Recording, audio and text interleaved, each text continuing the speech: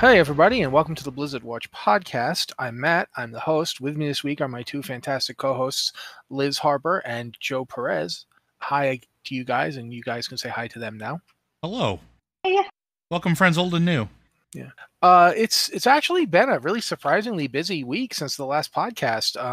I wasn't expecting this much news this fast.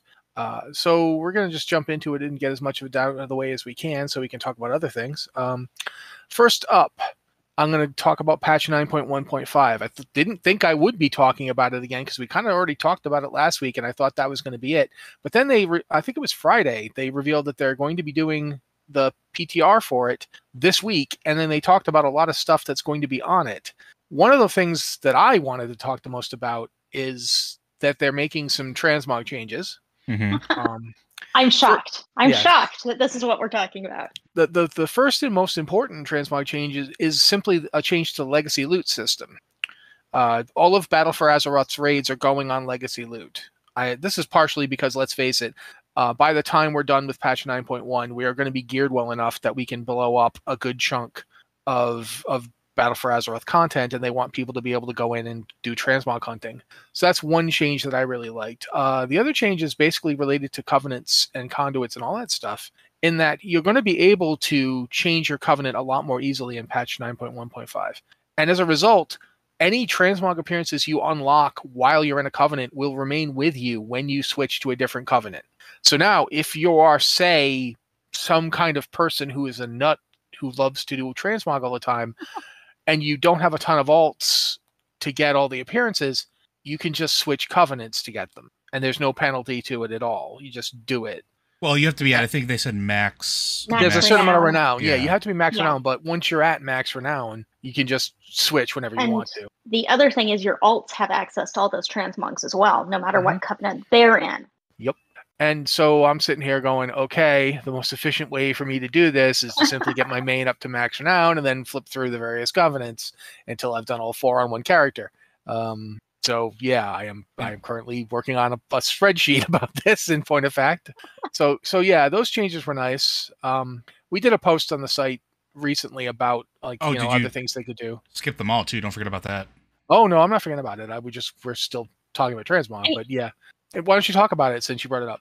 I was just going to say, they're adding the ability to skip the Maw intro, which, yeah, that's great, because I can't tell you how many times I've started an alt, gone to the Maw, and just I don't want to do this. I get to the first game, and I'm like, I'll come back to you maybe later. Maybe, if you're lucky. This has definitely been, the top most requested change I've heard about the game ever since people did the Maw for the first time. They're just like, okay, can I skip this now? No? Can I skip this now? How about now? See, the thing about the Maw is, I think it's extremely well done. It is really good content, but it is also it's sort of like back in Legion when you did the first time you went through the whole storyline with Varian and Sylvanas Broken Shore thing. First time was really cool, but then it has diminishing returns on how cool it is once you've seen it. Yeah, and then you start really realizing how long it is, and it's not a bad thing. It's a great first experience, and it's something to revisit later. But yeah, especially with how people we level alt sometimes. Yeah, I play for 20 minutes and then I got to go do something else, and I'm still in the middle of the Maw. I log out to go do the other thing I have to do, and then I come back and it's 3 a.m. and I'm like, I only got an hour before I'm going to pass out, and I'm still going to be in the Maw for that time. Okay, I'll go play some other character. I'll play one of the ones I got through this already. So yeah, I think that's a really good change. I think any change that makes alt leveling easier this expansion is going to be a good move. Yeah, I agree. But one of the other things I wanted to talk about, but I'm hoping Liz or Joe will talk about it because I'm thirsty. Patch 9.1.5 is also going to let you move anima between characters. Yeah, you can already move Soul Ash between characters, right? I think that's already a thing you can do. Yes, you can do that in Korthia. Yeah, so you can do that as in Korthia, but now the fact that you're going to be able to do some transferring of anima to alts makes things a lot better and a lot easier, especially for I have felt this trying to get my hunter up to speed. Farming anima while they've made it better is kind of crushing, but I have all of this anima on loader that I'm just not using for anything. And it's just sitting there doing nothing. And now they're giving me a way that I can go, here, give it to your alts and do stuff. So, Liz, what do you think? Yeah, for sure. The other thing they've done is they hotfixed this in today, I think. They removed they significantly increased the anima cap. It used to be a maximum of 3,500 anima you could just carry around. Now it's 200,000. So we actually had people who were hitting that cap, and then you're filling your bags with these anima items that you can't do anything with. So now you'll be able to collect anima freely and send it off freely. To quote my guild, Spider's a Doe is an outlier. 200,000 cap, wow. Ugh. Yeah. So that's going to make it a lot easier to just manage anima. And one more anima thing. They will be adding a thing in Korthia where you can turn in your anima tokens from Korthia without going back to your Covenant and Sanctum. So they're adding a bunch of little things that are going to streamline. Yeah. That are going to just streamline this whole anima gathering process, which has been such a headache all expansion. There was one other thing I wanted to say just about patch 9.1.5 as a whole. Mm-hmm. I've been seeing a lot of people claiming that like this is like a reaction of them trying to bury everything that's been happening over the last couple weeks. I think those people are grossly underestimating how long stuff like this takes to work on, plan, and get into production. And the fact that it's hitting the PTR is not an insignificant thing. That means that they've been working on this for a while. So like, if you are one of those people, I hate to break it to you, but like these are not insignificant changes. These are not things that are like light switches that they can just flip on and off at the whim. This is stuff that they've been gathering feedback and listening to since, release, and figuring out how they're going to address it. And also traditionally, the 0.5 patches are this kind of patch too, right? Like we're seeing huge quality of life improvements. We're seeing tweaks to systems. And that's generally what they do in the 0.5 patches between major content drops. So like this is right on par. This is what I honestly started expecting from a 0.5 patch. This is more than I expected. I didn't realize that they had been working on nearly any of this stuff, but it is fantastic. Like I'm super pumped. To piggyback then, since I think this is a good place to mention this last thing from 9.1.5 I wanted to mention. Time walking is coming with patch 9.1.5. It's Legion time walking. And I'm pretty sure this is a first. They will be bringing Legion's Mythic Plus dungeons into time walking. You will be able to run Mythic Plus Legion dungeons as current content in patch 9.1.5. And it'll be for 2 weeks. The first time we get the Legion time walking, it's going to last for 2 weeks, not just a week. And then when it goes into the rotation, every time Legion comes up, there'll be a week where you can run the Mythic Plus in their Mythic Plus dungeons. The assumption I have here is that the Battle for Azeroth ones will eventually get added to the rotation as well. This is fantastic. It's fantastic, but it is not easy to do. No. This is not an undertaking that they could go, oh, we're getting bad press. We're getting really bad press. We'd better, hit the button that says Legion time walking dungeons. I mean, it's just not something that happens. They cannot roll out time walking just to save their butts on PR. Not that it's working anyway, but it's just not feasible. I think people forget that the people and the WoW dev team right now are mostly made up of people who are the ones trying to get things to change for the better. They're the people who, are going through this. They're not the people doing it. The people running the company are a different story. So I do think that that's something you have to keep in mind. It is not reasonable to expect something on just the time walking change is like months of work at the minimum. More like we've been working on this since we started Shadowlands and finally have it ready sort of work. And so, yeah, a lot of stuff is coming out now. A lot of changes are coming out now. That doesn't mean that they have the ability to drop all this stuff whenever they don't have a button that they can push or a big break glass in case of PR emergency to pull out, I wish I had one of those buttons now. Thanks, Ross. Yeah, well. But anyway, at this point, we come to the part of our news roundup where Joe and I can sit back and know almost nothing because it's the Hearthstone part.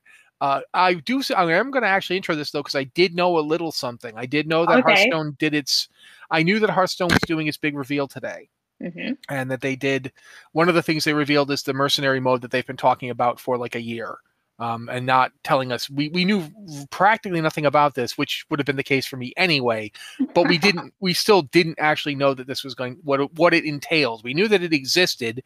We knew that they were working on it. Now we finally have a reveal of it, which I have not seen. So I still don't know anything, but I did know that I don't know anything, and that's important. I mean, that's the first step to learning, is knowing Yes. what you don't know, or knowing that you don't know something.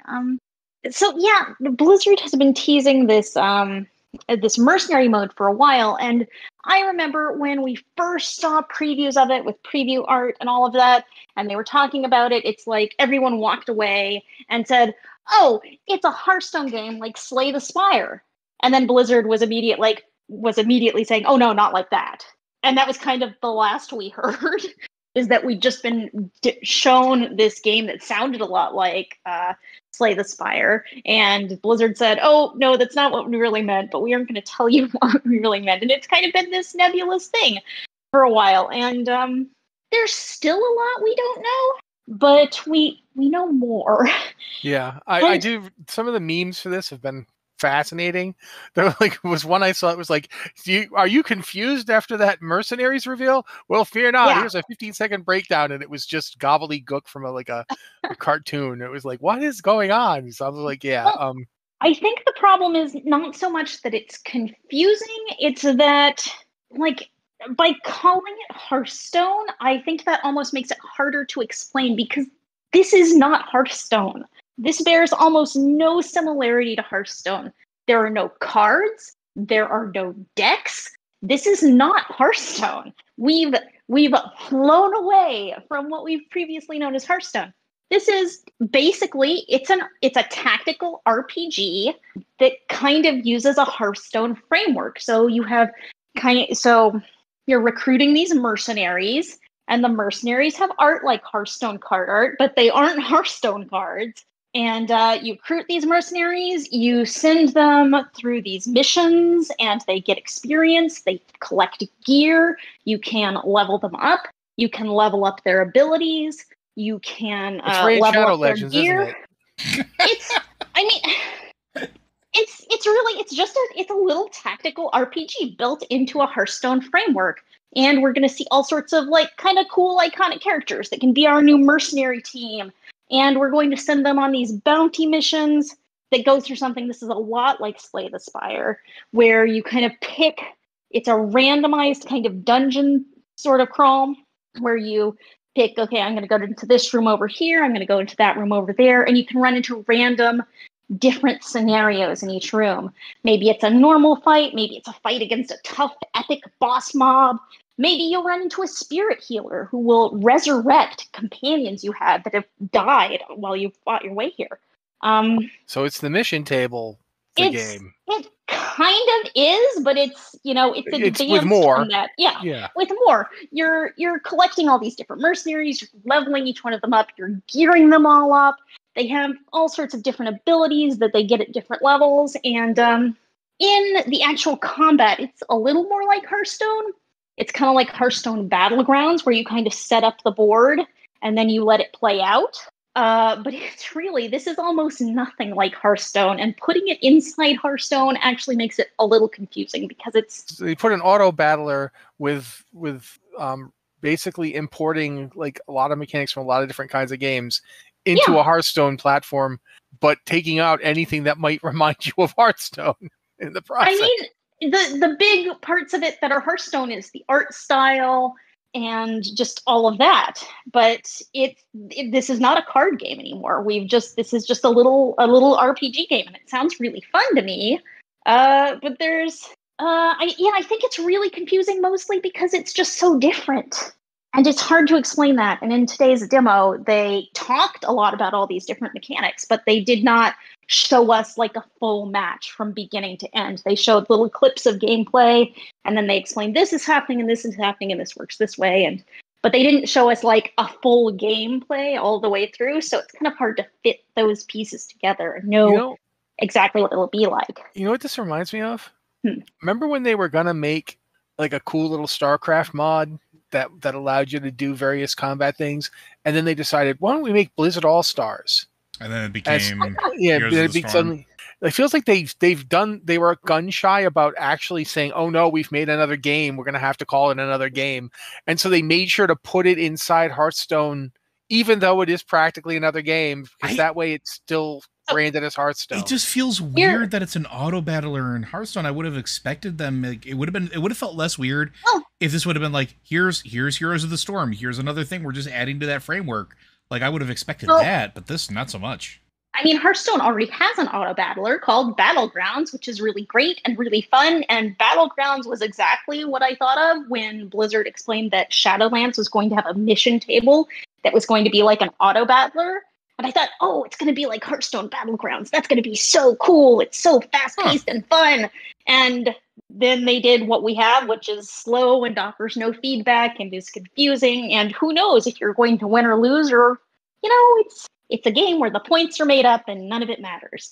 So needs more great groups. I was going to say, if we actually had Colin Mockery, or as I like to call him, Vicious Mockery, Vicious Mockery popping out there, then that would be one thing. But yeah, this is fascinating to me that this has happened. But I know that they did other stuff, because you wrote a whole list of things they did. So let's go through the other things they did before we move on to some emails. One more thing with the mercenary mode that makes it particularly interesting is that it will have characters from outside of Hearthstone. There is going to be a Diablo mercenary with little kind of sorted figures around him, and you can pre-order Diablo right now and get your own special Diablo mercenary. Which Diablo are you pre-ordering? Diablo 2? The Resurrection? No, this is completely inside Hearthstone. You can pre-order a Diablo mercenary pack, and you'll get the Diablo mercenary and lots of they're bringing in other Blizzard franchises to this. Yes. So it is Heroes of the Storm. I don't know what to tell you. Yeah. Okay. Moving on from mercenaries for real this time. The other thing they're doing is they have a new mount reward for World of Warcraft, which is the little mouse from that cool Hearthstone trailer. Does anyone know what I'm talking about? Yes, we know about you talking about the Hearthstone trailer with the mouse. Believe me, the mouse. I've heard about it. It's the mouse. So Sarge, right? His name's Sarge, I think. That's it. I just totally blanked on his name. I think it is Sarge. I don't play Hearthstone, but I know who Sarge is. Go figure. So it's a cute little mouse that you can ride around, and to get it, you will have to play through the introduction for Mercenaries mode in Hearthstone, which is completely free. You should be able to play it without paying anything, but they're really encouraging you to get in and try these other games. And the other thing is a new 6-month subscriber reward for a 6-month WoW subscription, but it gives you rewards in Hearthstone. And it's actually a lot of rewards, doesn't it? It's a lot of Hearthstone rewards. It will give you, I think we did the math earlier, and it would be like $120 worth of stuff in Hearthstone, because you get a Tavern Pass and Battlegrounds Pass for both the present expansion and the next expansion. You get 15 card packs for this expansion, 15 card packs for the next expansion, and you get a bunch of mercenary packs, which is where you get mercenary coins and mercenaries out of these different packs. So you get 30 of those. And, if you bought each of these things in the Hearthstone store, you're going to spend over $100. So if you play Hearthstone and you play World of Warcraft, like I happen to, this is actually like an incredible deal. This is like a really good deal. And if you don't play Hearthstone, well, this is certainly a way to encourage WoW players to jump into Hearthstone, or encourage Hearthstone players to get a WoW subscription, because it's a really good deal, even if you don't play WoW at all. So I'm wondering, it's a $20 savings, isn't it? Yeah, it's a good savings, really. Well, I was gonna say, is this a precursor to, like you said, a battle pass that's for multiple Blizzard games? I mean, it would make sense, and I feel like that's something they've been trying to work towards for a long time, because I know it's not the first time that's been even mentioned, and that's sort of like a big thing on the other side of their house, right? Like, yeah, going back here, though, I remember when I got a year subscription to World of Warcraft, and I got Diablo 3. Yeah, same. Yeah. I didn't spend a cent on Diablo 3. I bought the expansion when it came out, but I did not buy Diablo 3. I got it free because I had subbed for a year of WoW. Yeah, same thing. Yeah, that's why I was playing it. That's why I played it for so long, because it was like, well, okay, it's got some problems on launch, but hey, it's free and it's fun to play. Not? Yeah, why not keep playing it? So that's interesting to me because we know Diablo 4 is coming out. We know that other games are being worked on. So yeah, this might be the time to roll out if they're going to try and do the WoW subscription is now just your Blizzard subscription type idea. This might be the time to roll it out. Although with recent events, you can actually see why they might not want to roll it out. But hey, we'll see what happens with that. But yeah, that's actually, wasn't there a Battlegrounds revamp too? I know you haven't played it yet. I think based on the notes you sent. They rolled out a big patch this morning, and that kind of completely revamped Battlegrounds, added a few new heroes, totally changed up all the minion setups. I haven't had time to play around with it, but if you play Battlegrounds, go check it out because if you enjoy Battlegrounds, they've just done a bunch there. It'll be like a whole new game because I went in for one match and it's like, I don't know what any of these minions are anymore. It's all surprising and new and different and exciting, which is, kind of what you want out of a game. Being excited and not bored because you've seen this 100 times before. But enough about Assassin's Creed Valhalla's Siege of Paris DLC. I didn't get to complain about that on the pre-show, so I snuck it in here like a knife. I think we're going to move on, though, to doing some of those emails and questions we got. We got a fair amount of them this week. But before we do, I wanted to basically tell you all how to get us in contact with us for... we didn't talk as much about Transmog as I wanted to. It's still time. We can. Well, if we end up getting through the emails and we've got some dead time, I'll talk more about Transmog because I have thoughts. But anyway, if you have an email for the show, you can send it to podcast@blizzardwatch.com with the subject line podcast or Blizzard Watch so we know it's for this show. Or you can do one of those open-ended ones where you're like, I don't care what show it ends up on. And then, of course, there's a lot of squabbling. But I cannot stress this enough. Please let us know if you can that it's for this show, because at this point we got 3 podcasts going, guys, and I love having 3 podcasts going. I think it's awesome, but it is, you do kind of like sometimes people send you in stuff that it doesn't say what it's for, and it's hard to tell where you want it to go. So that would be great. Or you can go to our Discord, and we've got 2 channels on Discord. The first is the podcast. It's the patron Q and podcast questions channel, where we look for podcast questions. I know in Q questions as well. That's you can specify in the body of your question what show it's for there, and that's great. Or you can go to the Q questions channel, which is not patron locked, because we do like to give patrons first shot at the various podcasts, because that's a good way to motivate people to be patrons, and that helps us do these podcasts. But if you're not able to for whatever reason, we have that channel. We look in there as well. We will absolutely be happy to take questions from there too. So yeah, that's how we get these various questions. You can also send Joe a DM on Twitter because he likes getting those. I say send Joe that because I don't check my DMs very often. Just tweet at me. Don't listen to Matt. Tweet at me. My DMs are not exactly wide open. But again, I also am very bad at getting tweets at me. Half the time I don't notice them. But so yeah, you can do that too if you really want to. But I would really suggest Discord or email over that. Anyway, went through all of that. Now we're going to get to the part where we actually read these things. As has been the case lately, we're going to switch between people, and I'm going to throw the first one to Liz. So Liz? You make me talk about Hearthstone for like 20 minutes. And then you give me this really long question to read. I see what you're doing here. I see how this is working out. Okay. I'm very thirsty, okay? This is it. This is the show now, people. So our first question is from Delos. Hello again, observers of Frozen Things. Question this time for the Blizzard Watch podcast, as it has to do more with mechanics than lore. I love the time-walking mechanic, but I find myself missing some of the options in there. Utgard Pinnacle? Oh man, I know I'm saying that wrong.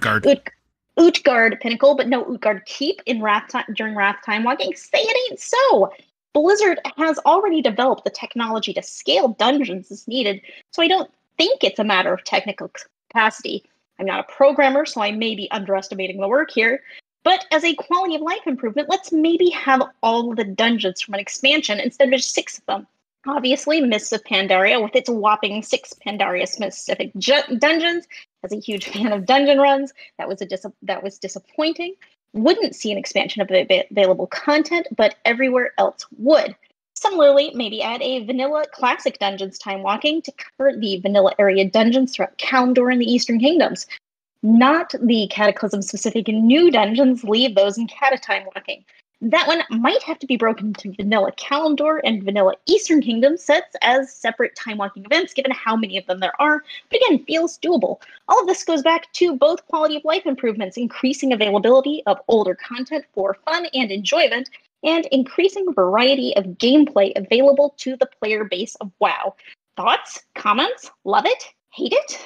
Well, I mean, I don't hate it, but it is you are underestimating how much work it's going to be. Because you are always, not you specifically, Delos, literally everybody, including the people on this podcast, are always underestimating how much work it's going to be. Oh, yeah. And oftentimes the people at Blizzard who are doing the work are underestimating how much work it's going to be, because you can never know how much work it's going to be till you start doing it and find out, oh my, there was a great example from BlizzCon, I think a couple years back when WoW Classic was first coming out, that they had no idea was going to happen, that all the lamps were the wrong color. And they were like, why is this happening? There's no reason that this should be happening. Why have we plugged this code in and it's the lamps are all wrong? Why? And then they found out why, and it was like, this is insane that this is the reason why, but it's the case. And it took them, like, I think 3 months to fix it. And that's like just one little thing. You never know. You're asking, like, why can't they just scale up all these dungeons? There could be a dozen reasons why they haven't done it. Yeah. Now, would it be good to have it? Absolutely. I was going to say, like, just piggybacking off of what Matt's saying, like, I always use this as my example because I think it's hilarious, but it also drives the point to a perfect, as far as I'm concerned, a perfect end. How many times have you seen over the course of the last few expansions, not necessarily in Shadowlands, but definitely through Battle for Azeroth, where they would update something in the current expansion and Ulduar would break? Ulduar from Wrath of the Lich King from many, many expansions ago that has nothing to do with the current content, or so you think. The weird thing about this game, which is sort of like just an artifact of how old it is and how long it's been around, like, and yes, Dan, specifically Ulduar. Ulduar would break in spectacular fashion, and I don't know why it was Ulduar. But when they originally built this game, don't forget that they didn't expect it to stick around for more than a couple years, right? Like, that was the expectation. They flat out said this. And then they had to keep building on this code that wasn't clean. That was whatever we could do to get this to work and get it out the door, or to basically bootstrap whatever code to other code to get things functional. And if you lived through vanilla, you knew it. Like, there were many days of downtime and all sorts of stuff like that. But now move to where we are now, and you have almost 2 decades of code that has been built upon, rebuilt, scratched, scrubbed, rebuilt, built upon, and then piled upon more and more and more. And so, like, when you start looking at things like this, like, I honestly didn't even realize Ukar Keep was not in the rotation. Like, I had to go back and look, but it also makes sense why they would only do a handful of the dungeons and not all of them, because now they have to take that code that is almost like a capsule in time for when it was made and last updated, take it apart, look at it, make sure that it can accept the new content, make sure that it can accept the players, make sure that it can accept the races that didn't exist back then, without breaking in spectacular fashion, then scale it. Like, it is a monumental task for one dungeon to be able to accomplish all of that. And so, like, Matt's absolutely right. Like, I think we all grossly underestimate the amount of work in it. Would it be nice? Yeah, I mean, in a perfect world, I'd absolutely love to have that. But I also don't need to hear about Yogg Saron breaking his tentacle prison chains and breaking free Northrend because they made Ukar Keep a time-walking dungeon. And by that I mean he just doesn't spawn, right? Yeah. One of the things that I definitely want to say is I not only do I not hate it, I absolutely think it should be a goal of time walking for a particular expansion to have more content in it. I absolutely do think that. And I absolutely would love to see older stuff get released under time walking. Although I'm going to be upfront with you, if they ever did a classic / vanilla Sunken Temple, none of you would play it. I do not know if people play Sunken Temple on WoW Classic right now. If you do, kudos, because I remember doing a Sunken Temple run that was, no lie or exaggeration, 16 hours long. Yep. I'm I had to not bribe people. kidding. Legitimately had to bribe people. People were dropping in and out. I was getting delirious from hunger at one point. So I took an hour break. I'm like, I'll be back in an hour. If you get somebody, I guess you're going to have to wait. Came back. They still hadn't found somebody. As I was about to drop group, they got somebody. So I had to keep tanking it. That reminds me of the 48-hour Alteric Arathi Basin. Ooh. The 48-hour Arathi Basin that would not end. Yeah, that happened all the time. That's a reason that they added in stuff to make them end whether or not somebody got to a victory point. Because they would do that. So should there be more content for time walking? Yes. Should they keep bringing in dungeons that weren't end game dungeons for those particular expansions? Absolutely. I'd love to see original Scarlet Monastery as a series of time walking dungeons. I would be totally down for it. But I am not going to tell you that it's, as you said, when you said you're not a programmer, you told us you weren't a programmer without telling us you were a programmer by the question. Because it is the kind of innocent question that somebody like me would have asked back when I first got a job at a WoW website in 2007. I would have been the kind of person to be like, how hard can it be? And then I lived through watching as Blizzard made a relatively insignificant change to the code of World of Warcraft and broke orc shoulders for 6 months. Yeah. Did you see? Hold on a second. Did you guys? Okay? So have you seen the current weird broken thing that is in Shadowlands right now with the Night Fae Hearthstone? No. Orc belt buckles grow to enormous, ridiculous WWF wrestling belt size when you use the Hearthstone. Even the current stuff has weird bugs revolving around orcs and armor. It still happens, folks. So. Yeah. So. Is it a great idea? Yes. Should they do it as much as they can do it given the constraints of the situation? But is it easy to do it? Absolutely not. It is not as simple as flipping a switch. I think that's cool. If my legacy talking about Blizzard games and video games in general ever has any value, it'll be that idea that this is not as easy as you think it is. Yeah. There's a reason that it takes as long as it does. And we know that a lot of the people that are working on this content, they play it as much as we do, if not more, not just from the sheer effort of working on it, but they want this stuff too. And it's always going to be a matter of difficulty, time, and when they can put it in, right? So it might happen, and it would be really, really nice, but we'll wait. We'll see what happens. Alrighty. So now that you've answered that question, and I made Liz talk for a solid 5 minutes reading it, Joe, you're up. And I can see why you let me do this one. Hey, Blizzard Watch crew, I'm Joe. No relation that I know of. Anyway, my question is Diablo, Diablo, Diablo me, Diablo into my veins. Talk about Diablo. Anyway, nice to finally send in a question. It's cool that you guys have a really nice Joe on your podcast. Diablo. First of all, thank you very much for saying I'm nice. But Matt, this is your show then, man. Diablo. I don't know what you want me to talk about exactly. If you want me? It's a pretty broad topic. Yeah. I am therefore going to talk about something that I always find really fascinating, and that involves the site to a degree. Back, I want to say in 2017, early 2018, Blizzard licensed a comic book from a guy named Marv Wolfman. I remember this. Yeah, if you like comics, you know who Marv is, because Marv Wolfman was the big writer on Teen Titans back in the 80s and 90s. He did a lot of stuff for Marvel before coming to DC. He did a lot of stuff for DC. And he was the architect behind Crisis on Infinite Earths, which was the biggest comics crossover of its generation.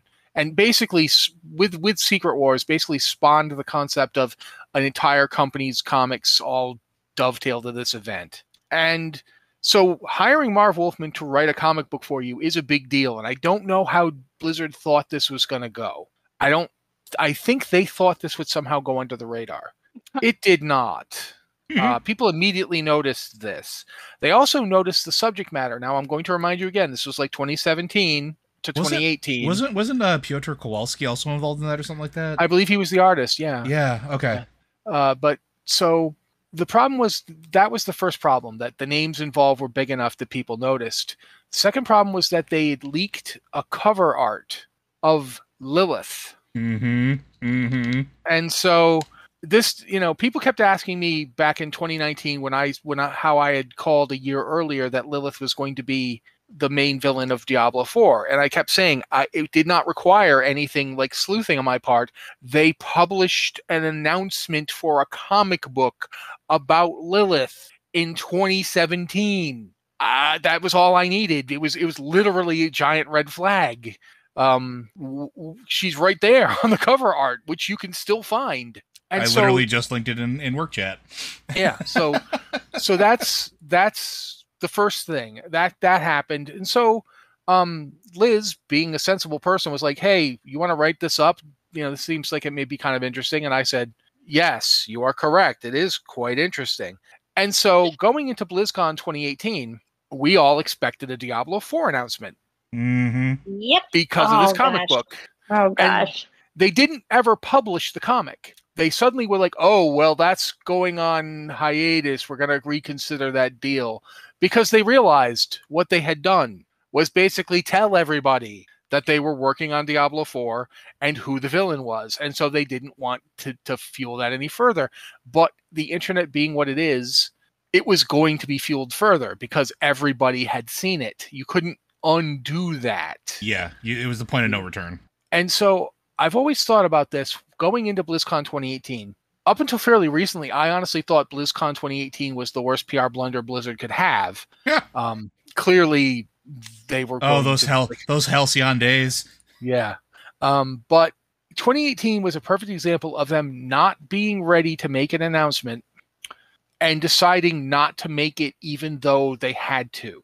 And I'll say that again. They really had to make the announcement, but they decided not to anyway.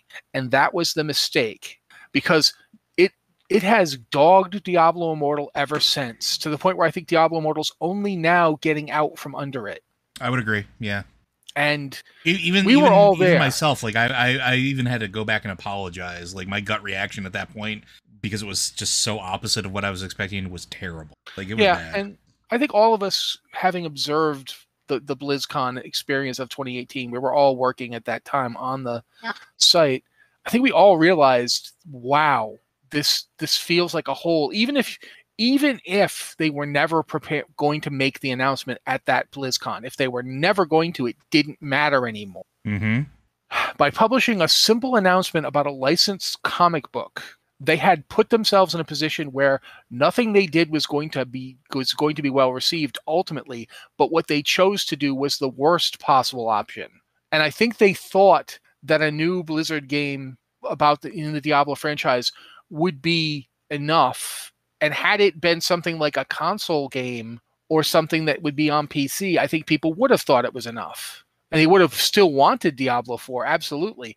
But not only was this game not Diablo 4, it was basically a prequel, but it's a prequel that you can only play on a mobile device. Mm-hmm. And Blizzard's core at the time was not heavily mobile oriented.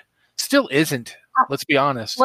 Let me add a note in about this comic, because I went and looked it up. It was actually expected to publish on November 7th, which would have been right there around BlizzCon. Yep. And you could even pre-order it. So this was not like a vaporware. There was color preview art available, and there were pre-orders. Mm-hmm. So this went all the way, and then at the last minute, I don't know. Yeah, at the last minute, they realized, oh God, if we actually have this thing come out in November of this year, well, that's BlizzCon. We're going to have to make an announcement about Diablo 4.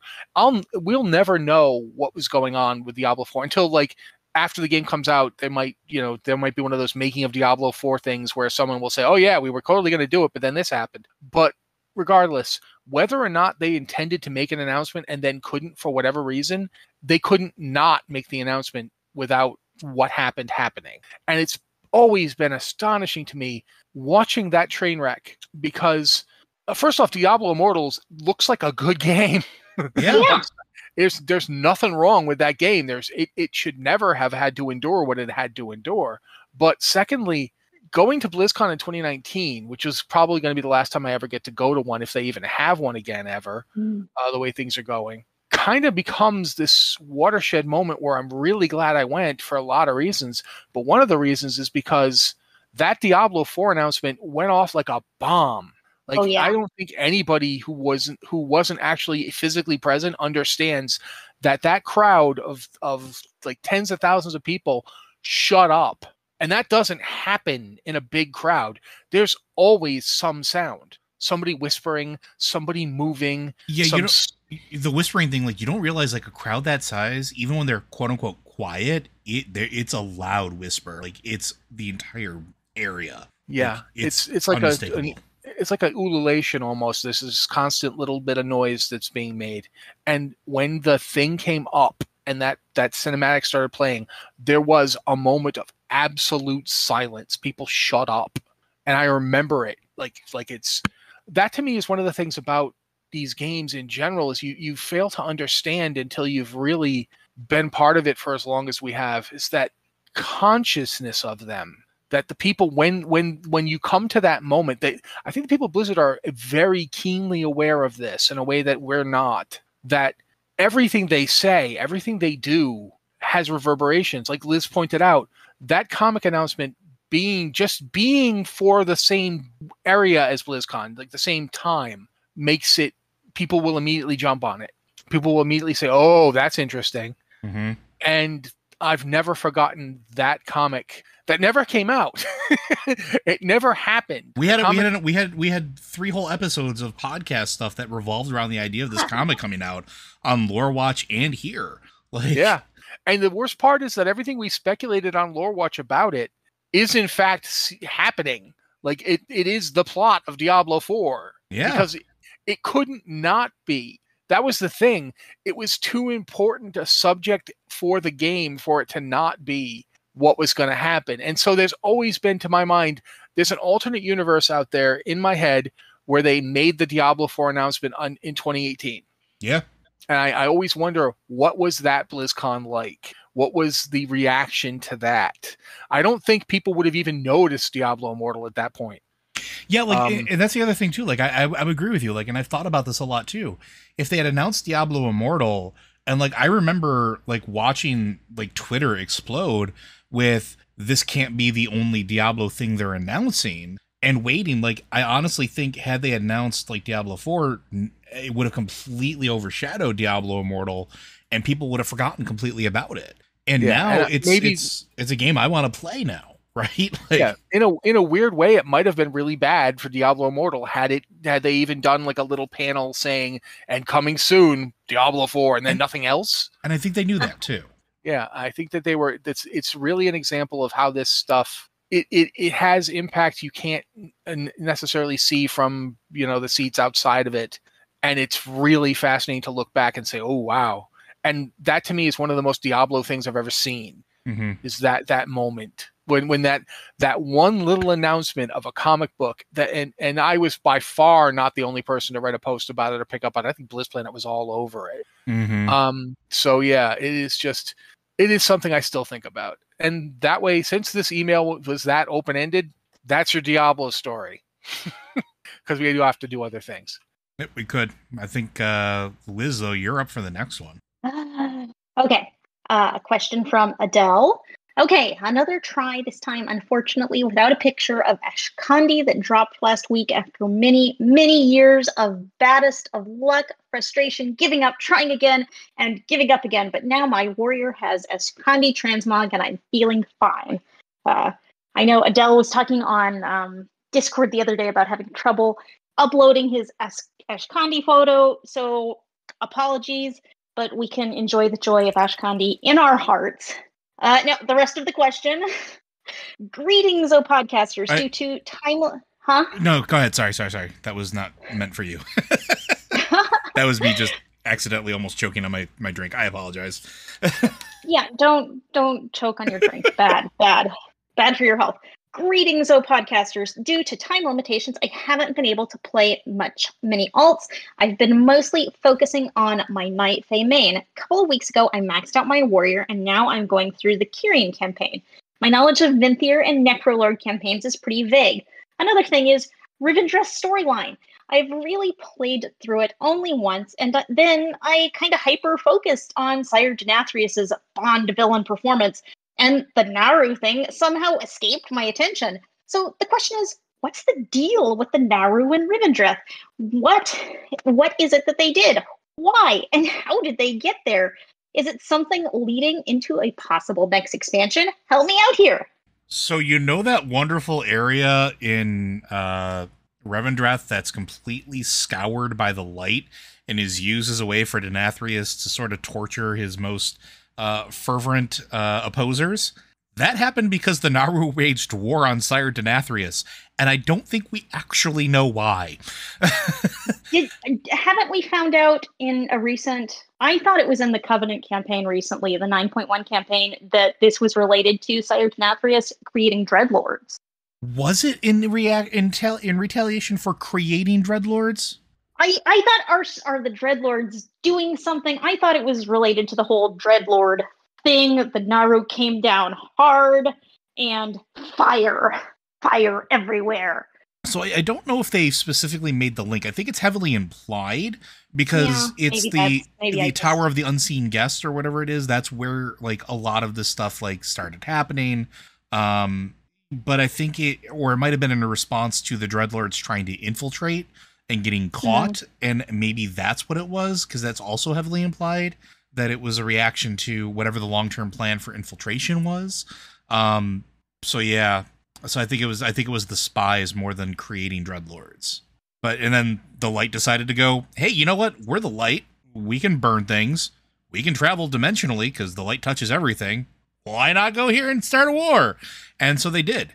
And so the one that's there is actually one that was downed in battle and then taken into why can't I think of the dungeon now? The dungeon name. Oh, please help me out here. Is it one of the Revendreth dungeons? Yeah, it's one of the Revendreth dungeons. It's not Atonement, it's the other one. Well, thank you for driving it out of my head.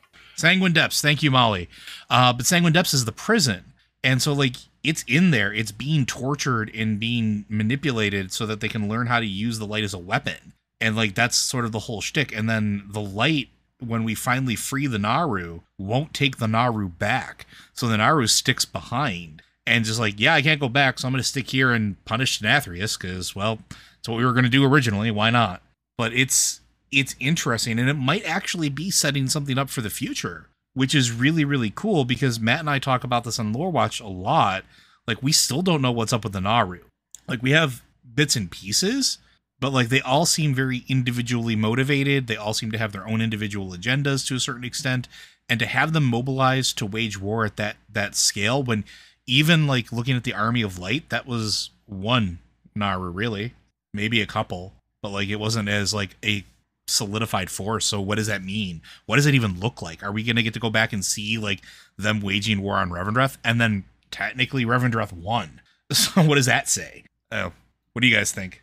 I definitely think it's interesting that they've brought in the Dreadlords as this kind of Shadowlands espionage agency that was infiltrating other forces that bears a great deal of responsibility for Sargeras's fall, ultimately. Oh yeah, and that whole thing, because remember in the current lore that was the Nathrazim that did that.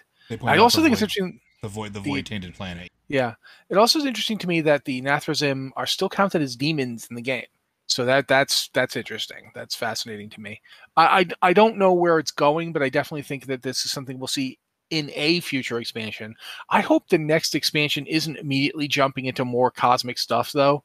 I feel like the next WoW expansion needs to take, like, I don't want to say slow down, but shift gears a little bit here. We've been like from like Warlords on, we've been like going from like emergency to even bigger emergency to wide scale war to this. I think we need at least one expansion of, I don't want to say smaller stories, but stories that aren't so much, everything we know is going to be destroyed. I've had enough of everything we know is going to be destroyed. I need one expansion of just, a threat and we deal with it, but also look at this cool new thing. Mm-hmm. I don't know. I don't know how Liz feels about it, so I'm going to throw that to her, what she'd like to see for the next expansion. But for me, I would definitely like to see something we've been calling the boat trip expansion for years now, just some place where we get to just explore and not necessarily destroy everything around us. What a crazy idea. You mentioned saying not necessarily telling smaller stories, but what I would say, I think Blizzard tells small stories better than they tell big stories sometimes. because these big stories, especially stretched off over the game's, 16-year history at this point, you have to keep getting bigger. Everything has to be bigger than the last one. It has to be bigger and more threatening and more ominous. And you keep going through this kind of scaling up, and you kind of stop feeling anything because it's like, oh yeah, this expansion, we're going to kill a bigger bad. And oh, there's an old god, obviously. You kind of stop having, a real enthusiasm for like these major story events. But at the same time, Blizzard has gotten better and better at telling stories. But a lot of the times, I think it's the small stories in the bigger expansion that are the most touching. And if Blizzard did an expansion focusing on these small stories, like I think my favorite cinematic in all of World of Warcraft is the one with Talanji and Rastakhan in the Battle of Dazara Lore Raid, because it's Talanji coming in right after the Alliance has stormed through the city and killed her father, and he's laying there dying. And it's beautifully acted, it's beautifully shot, and it's just, you feel for Talanji, and this is a beautiful little story, and it's such a tiny, tiny part of Battle for Azeroth. Mm-hmm. But it's just like this beautiful little gem of a story that didn't get expanded upon very much. You don't get to see kind of the emotional fallout that happened there. You just see, oh, Talanji's going to burn these people to the ground because they killed her father. And an expansion that went small and focused on, personal stories, personal tragedies, or personal heroism, I think that could be a really good expansion. I don't know where we would go in this expansion or what we would do, but Blizzard is very good at telling stories, and I think they're better when they aren't forced to do this big overarching, we're going to fight the biggest thing in the universe or else it's going to kill us all stories. What could they do if they didn't have to get into that framework? The way that I often refer to it as, sometimes you want to read Wheel of Time, sometimes you just want a collection of anthologies. And we haven't had an anthology in a while. Honestly, I think that one of the things that really sets apart original World of Warcraft from any of its expansions is that by its very nature, original World of Warcraft was chapter-based. Yeah. And there was no overarching one threat that was everywhere and all the time. You went from fight to fight. You went from, like your first raids are Molten Core and Onyxia. And Molten Core was after you spent a lot of time running a lot of dungeons to build up to it. And you finally went in and dealt with Ragnaros and Onyxia. But that just led you to the next thing, which was Nefarian. And then there was side stuff like ZG and the AQ20 that prepared you to go do AQ40. It's really interesting to me to think about how, and they were tied together to some degree. There was interrelation between them. Like, for instance, the fact that the legendary you made it for Naxxramas, you had to go to AQ to get part of it. But it wasn't like literally because they were all secretly working for Arthas the whole time. It was just that the world is big and there's connections between various parts of it. I think that's the way to go for an expansion that's less about a gigantic overarching threat. It would be, okay, this thing is happening. I honestly feel like Mists of Pandaria kind of has some lessons to teach us here, because Mists of Pandaria was the last time that, yes, there was the Shah and they were a big threat, but it wasn't really about the Shah. It was actually about us the whole time. It was about us going to Pandaria. The stuff that happened in Pandaria is as much the Pandarian, the Pandarians' fault. I keep saying Pandarian instead of Pandaren, but I literally mean the people of Pandaria. I don't just mean the race you can play. I mean everybody. The Jinyu, the Hosen, the whole place was set up so that it was in stasis. It could never go anywhere. It was never going to change. It was always going to be the same. It was going to always be at the mercy of these things. The Shah were always ultimately in charge of what was going to happen there. In a real way, for all the destruction we brought to Pandaria, it was necessary destruction because it had to end. The last emperor, Xiao Hao, he made a deal that froze Pandaria forever in this stasis. People lived, people died, but nothing was ever going to change there. And that's not life. Life without change is just stagnation. So in a real way, Mists of Pandaria is a story that has a big ultimate threat, but that threat isn't really what you're fighting. It's you're fighting what you brought there, but you're also fighting the mistakes of the past. There's just a lot to it. Garrosh Hellscream is the last boss you fight, but he's not the problem. He's just a symptom of the problem. Mm-hmm. He's actually, in a real way, he's the objective correlative of the problem because he won't let the Horde change. And in fact, he goes back. He is a callback to an older version of the Horde that is racist and won't move forward. And he won't let it move forward. He won't let it change. He won't let the old ways die. Old ways that he only knows from his childhood, you know? And it's really fascinating to see the character of Garrosh Hellscream in Shadowlands screaming, you know, I'd do it all again. Of course you'd do it all again because you've learned nothing, because you refuse to learn. Because in order to grow, you have to accept maybe I was wrong. And that's something that Shadowlands actually does really well. Unfortunately, it's very hard to see because it's not, you know, the big overarching plot of what is the jailer doing, what is Sylvanas doing, kind of gets in the way. Yeah. You talk about the small stories, and there are a lot of them in Shadowlands that are actually really good, like the Clea and, oh bloody heck, I can't remember his name, Pelagos? Pelagos? Yeah, the Clea and Pelagos stuff is really good. Like, it's really interesting to see them interact. A lot of the Nightface stuff with the Winter Queen. The Winter Queen is a fascinating character, where just enough emotion and just enough concern to make her likable without rendering the alienness of her gone. And unfortunately, it's eclipsed by this overarching story of the big bad and what the big bad's doing. Sometimes I feel like that'd be the best expansion, one that didn't do that. But we have been talking a while, and I feel like we've probably gone as far as we can.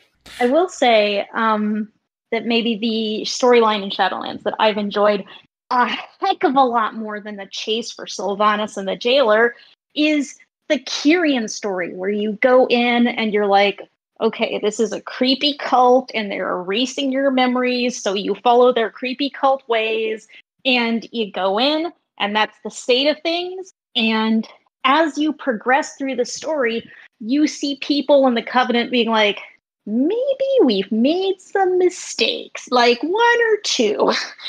And you get to the 9.1 campaign, and they're like, okay, this is not working out. We're going to change, and we're going to say, okay, you can have a choice. You want to keep your memories, keep your memories. If you want to leave your past life behind, you leave it behind. And so you see them growing and changing and learning, which you don't see a lot.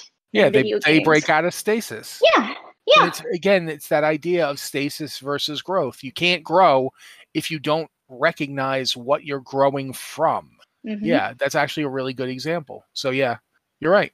I think you're right. You are also right. Yay, we're both right. Teamwork. Woohoo! But yeah, at this point, I am going to say we've been going a while, and unfortunately, these two questions that have not gotten answered in 3 weeks are not getting answered this week either. I'm really sorry. I intended to get to them, but, you know, sorry. But Blizzard Watch, it's I'm doing Joe's bit. Joe, it's your thing. This is the second time you've done that. Blizzard Watch is made possible due to the generous contributions at patreon.com/BlizzardWatch. Your continued support means this podcast site and community is able to thrive and grow. Blizzard Watch supporters enjoy exclusive benefits like early access to the podcast, a better chance at having your question answered on our podcast or the queue, and an ads-free site experience.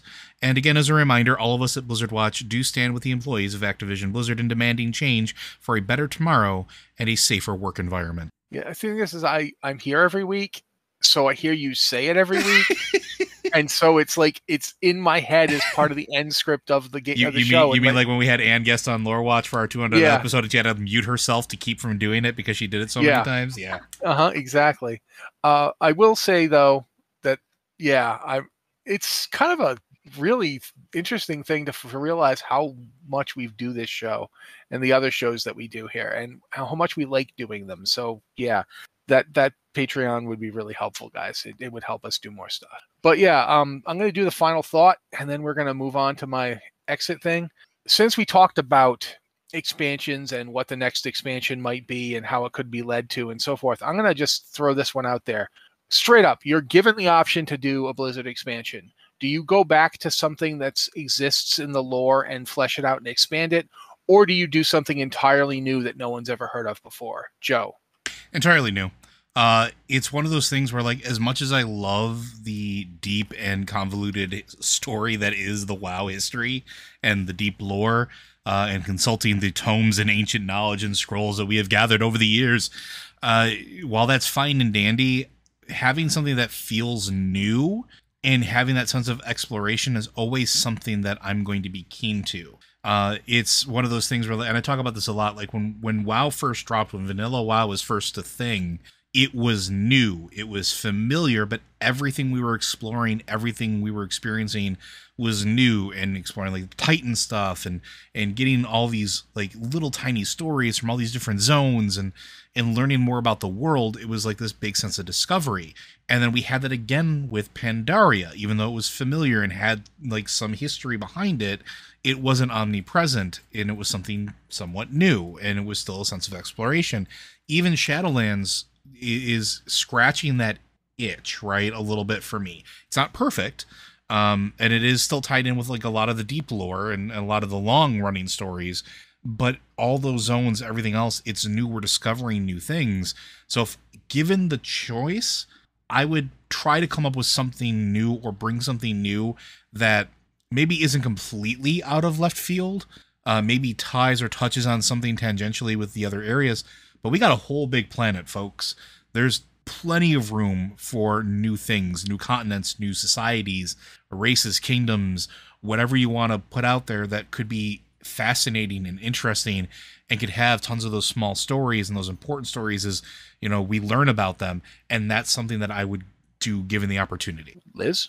Well, I mean, this is a good one because I actually have a different opinion than Joe. I think I've been wanting for so long to do an expansion where maybe instead of moving forward in this ever-escalating storyline, we go backwards and look at some of the things that we have done and fix them or see how they've progressed. We've talked already about, how progressing the story and seeing how things change really makes the story, instead of seeing these worlds that are static and unchanging.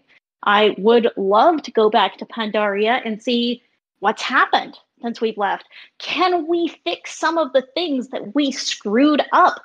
We did kind of go back at the end of Battle for Azeroth when N'Zoth invaded and tore the place up even more. But we have left such a wake of destruction behind us, and inherently, by the game, you get a new expansion, you go somewhere new and exciting.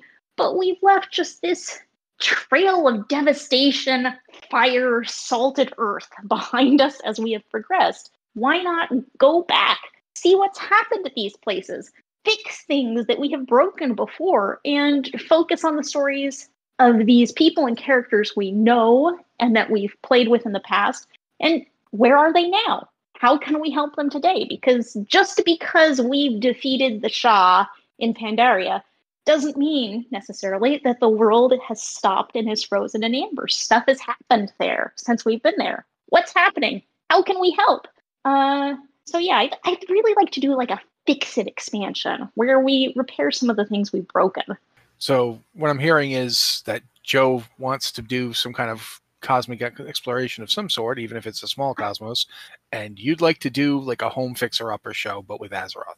Yeah, both good there. ideas. I'm there. I was gonna say the two don't have to be mutually exclusive. I'm just saying. But my answer is actually that I want to go to the Dragon Isles. Oh yeah. So that's my answer. Dragon Isles. I do love dragons. They're new, but they're also old. Dragon Isles. But that's me. This has been the Blizzard Watch podcast. Thanks for being here with me, Joe, and Liz.